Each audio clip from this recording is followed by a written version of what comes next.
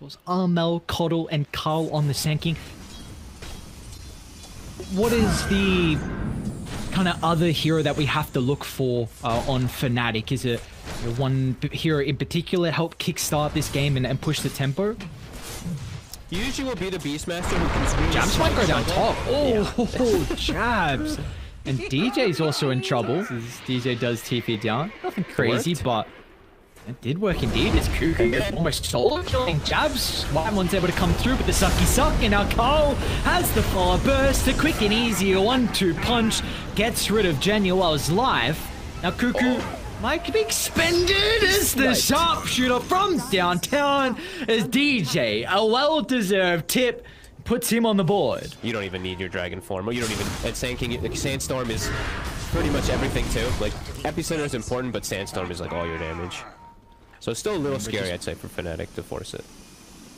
They might run into Armel. He's going to be quick on the TP, but Gabby has the avalanche in the nick of time. Now the rest of the team can fly over the tree line. They're setting up for the rush. Need a way to cancel the blink on Sanking. That is priority number one. Yeah, it feels like this could be really scary for FNATIC. There we go, jumping on Cuckoo. He's trying to give them the information. Carl charging up the epicenter. In they go, ripping apart the life of Jabs. But that was a lot expended just for the Beastmaster, so maybe Raven can have a stable team fight. Standing his ground inside the pit. Gabby's gonna charge on forward, the Tiny, under the cover of the Spirit Vessel, but with Carl follow up, it's enough to get the kill. But still FNATIC, they haven't dealt with the Keeper of the Light as Armel just dishing in bursts of damage from the sidelines, but an exceptional Fiend script is counted out the last second thanks to DJ and FNATIC. They are not done just yet. Onto Whitemon they go, under the T1 tower. A 5-man wipe by the river as FNATIC show they have what it takes to battle T1 early. And you got Deso stacks, right? So Raven did get 4 stacks up now. Well, they want a beta fight. Coming out to maybe protect the wards. They do have Sharpshooter if required. But the Spirit Vessel may be all they need. Whitemon trying to give a little bit of health back. Nightmare dodge too early. Zephyr tried to predict it. Now this should be easy pickings for the first Roche. Oh, that was really well played, honestly. Just decision making from FNATIC on point.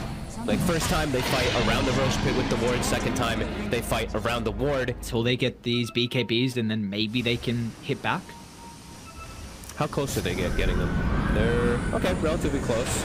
Yeah, Zephyr.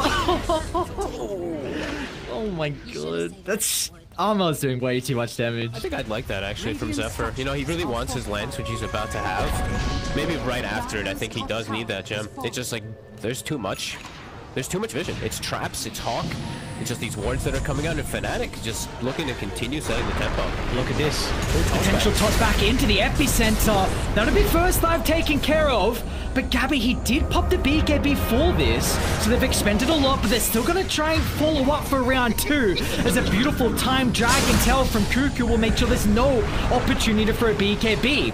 But FNATIC, can they turn this back around? The Roar holding Gabby into place. And Nightmare buying him a little bit of breathing room to make it back to the safety of the high ground. But Radiant is still chasing. It's FNATIC. They're not done just yet with the Tiny. They'll take care of Gabby's life. Now they're looking at Cuckoo as well. It's all up to Whitemon to try and provide a little bit of extra health. But Cuckoo still will be killed off with ease. It's FNATIC. Why not even go for a +1? Zephyr, well, he will be protected thanks to the throne in the T4 towers, but FNATIC, well, they've got what they've came for. My god, look at Armel go. He's just free casting. Oh, they're going more? No, that's not a safe place. Tower's going down, and yeah, that's that BKB that you mentioned from the Tiny getting popped early. I mean, it bit him in the ass for sure. Armel just free casted on him. Oh, dude, what is his damage? Like we're speaking, Tiny's been a broken hero for quite some time. We often speak about how he can destroy buildings and one-hit people, but Armel is proving that he is a different sort of damage in the Magic, and he's just tearing people apart. You're just gonna lose the fight to him completely. And this is a pretty cool angle.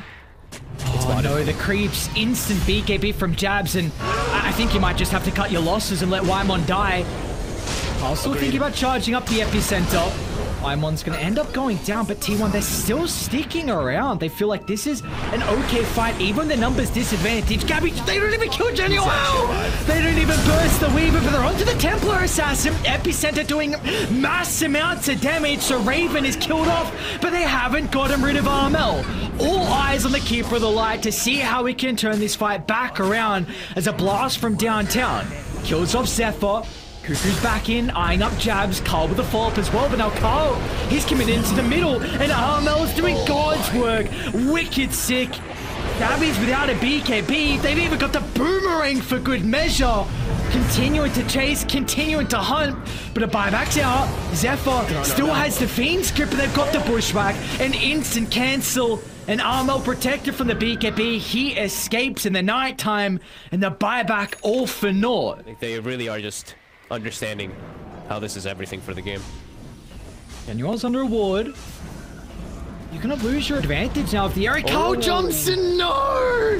The epicenter completely wasted. Now this is all FNATIC's fight. But do you charge in the river? FNATIC playing patient. They know they have time on their side. Another ward drop. Paimon would hate to lose the gem. It's actually given over, but it doesn't matter. Hoodwink is something to fear as Gabby. Look at the backstab. Have confirmation. Cuckoo's going to jump straight to the Weaver. Gabby simultaneous initiation. They're on to jabs, but Aurora holds them back off to the northern side. Raven's doing the dirty work.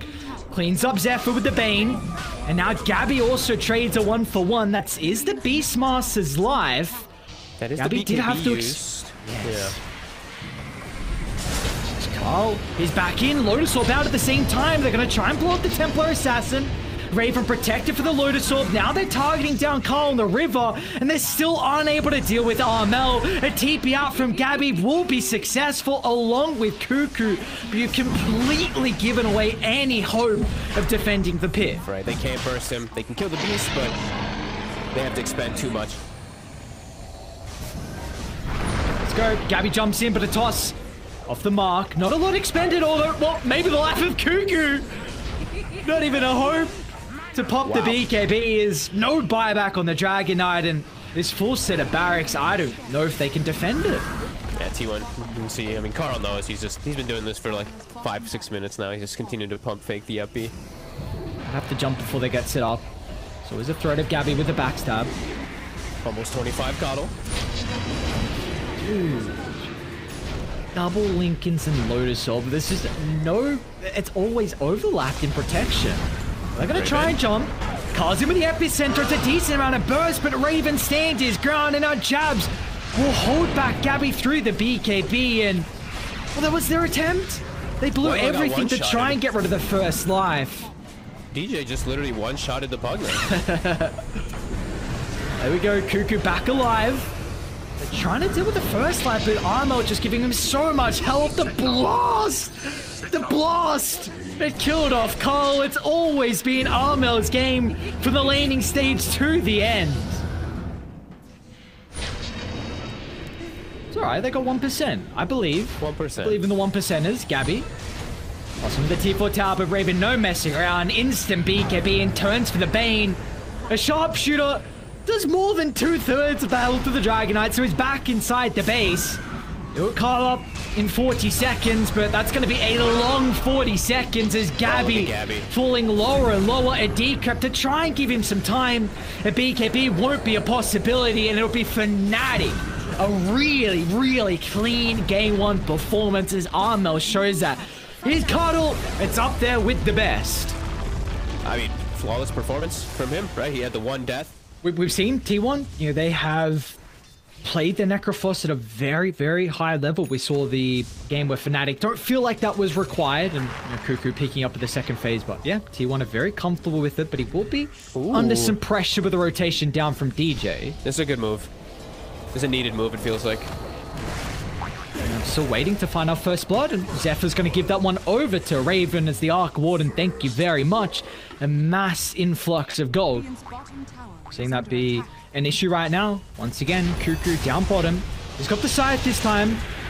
I'm not going to wrap all the way over, but doesn't get the connection. Oh, Jesus, that Wrath of Nature Taking Cuckoo down to half. He's going to get a little bit of bonus health back, but it doesn't matter as FNATIC.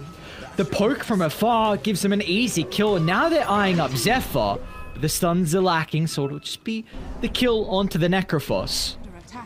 Anything you can get this early game. When you've got this super greedy draft, like anything you can get, as we see. T1 starting to set up for their farm here. It's going to get soaked from the other side. Jabs is going to go down.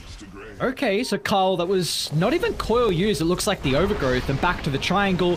They've been able to cut away the tree of DJ, so Cuckoo will find his first Reaper Scythe charge of the game. There's Armel. Well, he's looking to get involved in the action, stepping in along with Januel. They have Raven too, so Cuckoo, very tanky. We see how difficult it is to kill off the Necrophos. But can they punish FNATIC from overstepping the boundary? It looks like they'll run into the Weaver to the north. So that would be Gabby with the finishing blow.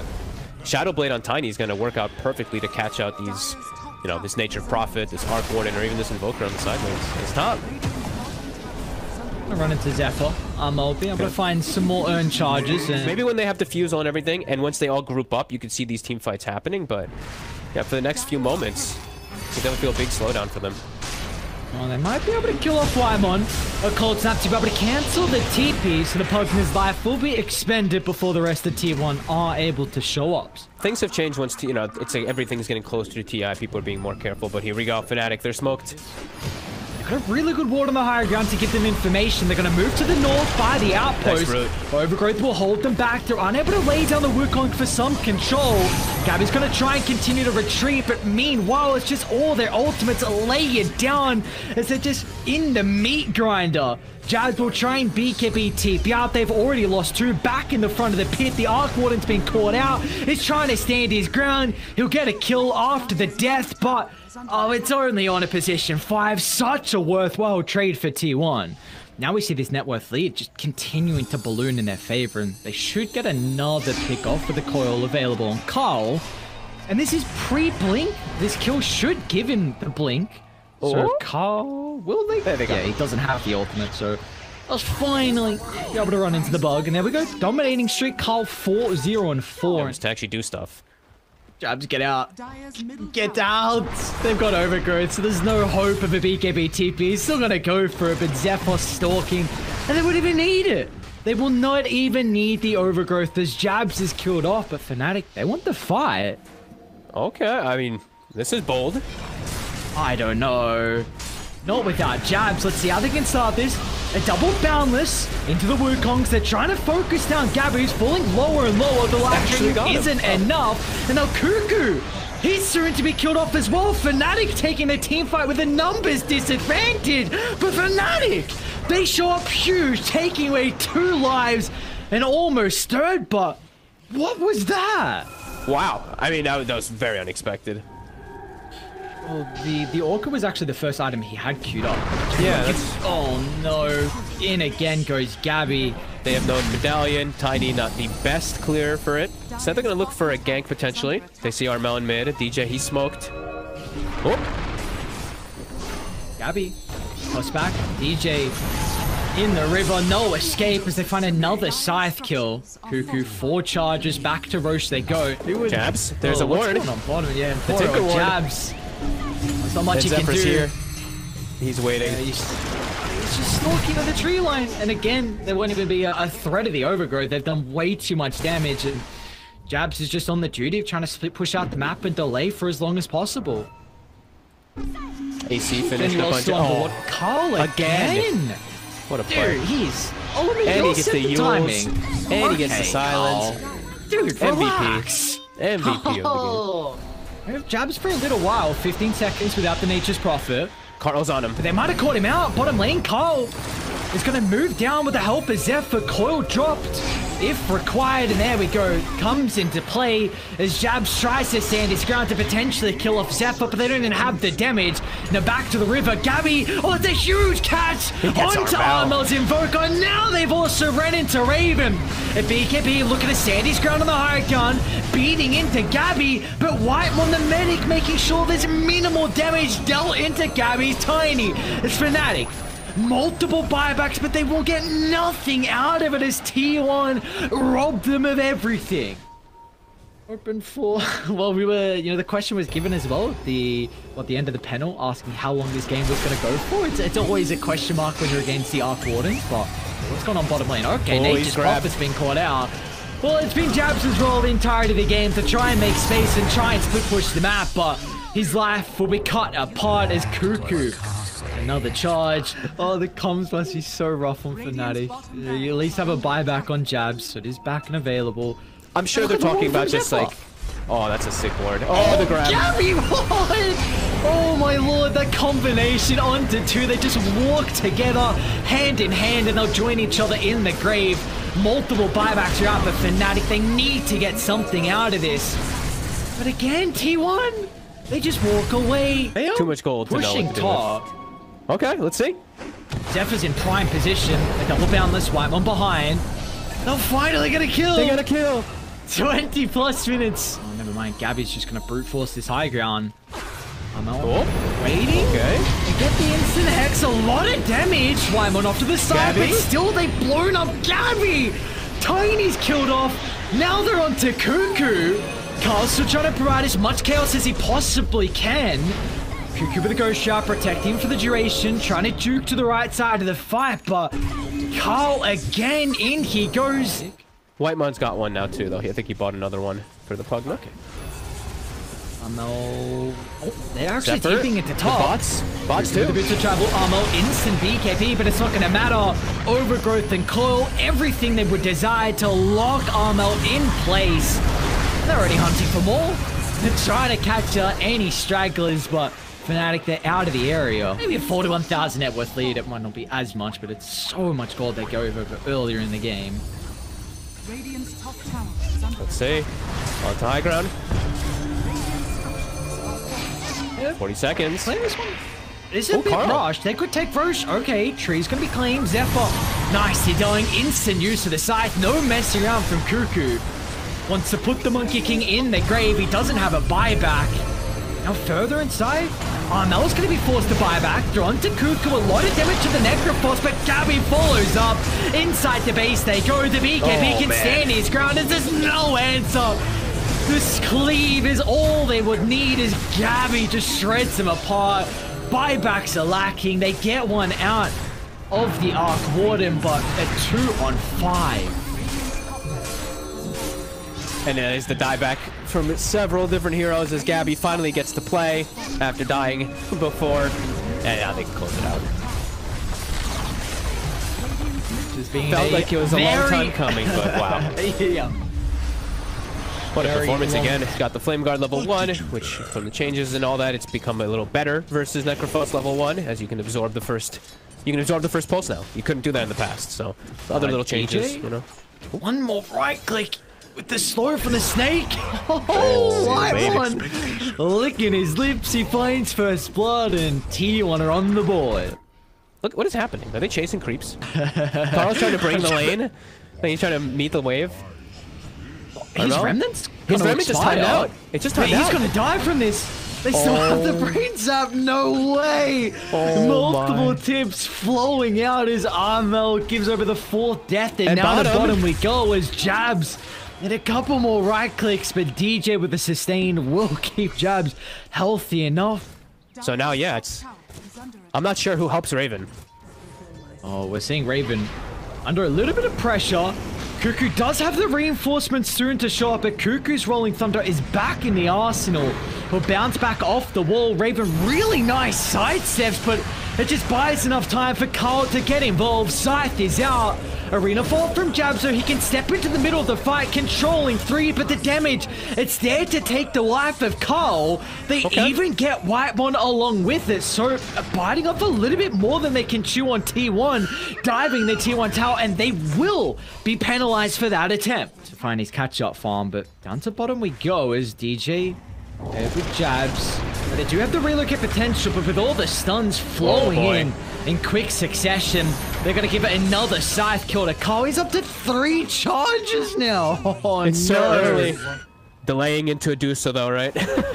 Scary. Yeah. Scary for sure. Even though you have your IO Drow, you have the Drow counter in a way versus the Dusa with an IO behind. This Necro is just huge. Level 12 on Carl. Reaper's back. They're hunting, but it's gonna be a big fight. Oh, nice silence. They'll be able to kill off the tree protector before the fight breaks out, and meanwhile, Jabs run straight to Cuckoo. This is an exceptional start to the fight for FNATIC. They will lose the life of Jabs. Carl's going to be able to get another side kill, but Raven standing his ground, beating to Gabby, who will force back Genuel, is going to end up ticking out to the Spirit Vessel, but now they can turn their attention over to the Necrophos, diving under the T1 tower as they buy back on the Bane, but to no avail as Carl gives up a streak over to DJ and FNATIC. Another fight going their way and a tier 1 tower. Oh my, Gabby. 18. Got the Grow Bow as well, so all ways to buff up the Medusa. It's just easier to farm. Like Manta, Medusa, you just Manta, send it down waves. You just naturally farm so fast. 306 last hits on Dusa, 213 on Drow, so. Genuel? It's a tough life sometimes, so we're going to try and get to the area. Scythe is out, it's enough to get the kill, the Tombstone. They're trying to focus it down, but off the side, the Fiend's grip. It's out onto Jabs. He doesn't have an opportunity to get the arena out before he dies to BKB, but it will not matter. Now they're onto Raven to the eastern side as Carl and Cuckoo, they recognize their job, surrounding the Drow, forcing out a BKB. But that will only be used to make it away as T1. What a play from them, and this could open up Roche as Gabby and Cuckoo, they're both in the pit. With the relocate. Even though they didn't know who was on high ground there, like they just force an engagement. That they are. Let's see, can they get Carl? Doesn't have heroes behind, and dying know where all of Radiant are. They're well aware that Carl has no backup. A Lotus out. He's still got the Yules to be able to play with. Jab's going to fly over the tree line to offer the extra control, and Carl gets the Yules at the last second, but can they stand their ground to protect him? Carl will be killed off. Cuckoo trying to deal with the backline, but the Rolling Thunder will provide nothing as the TP out. He's okay, but now this might give a sign for FNATIC to continue on for more. Just aggressive smoke in quite some time. 25 on Mars. Look at this. Armel's going to see Carl. I think he might have actually just been out of range. Jabs. The jump. Instant jump onto the Bane. A quick and easy kill. Armel's going to look to follow up and provide some more chaos towards the backline. Jabs with a pressure. Pins the Necro up against the tree. Whiteman's going to fly over, trying to lock them down with the overgrowth, but there's no extra damage throughout the duration. They're trying to focus him down still. Carl's falling lower and lower. They will kill off the Necrophos. Meanwhile, throughout the river, Raven duking to the northern side. Has been able to avoid Gabby. He's going to blink on forward. A beautiful nightmare. Raven's in trouble. They're TPing behind him. They need a way to be able to protect Raven. That's where Jab's putting his body on the line with the bulwark. And now Raven turns it back around. They're locked onto Gabby. Pins him up against a tree like a pinata. Is Raven doing God's work. They're on to more. Cuckoo stuck on a cliff. Well, that's not the position you want to be in. It's FNATIC flying for... I don't know how they keep doing it. Oh my. Okay. Yeah, no cliff.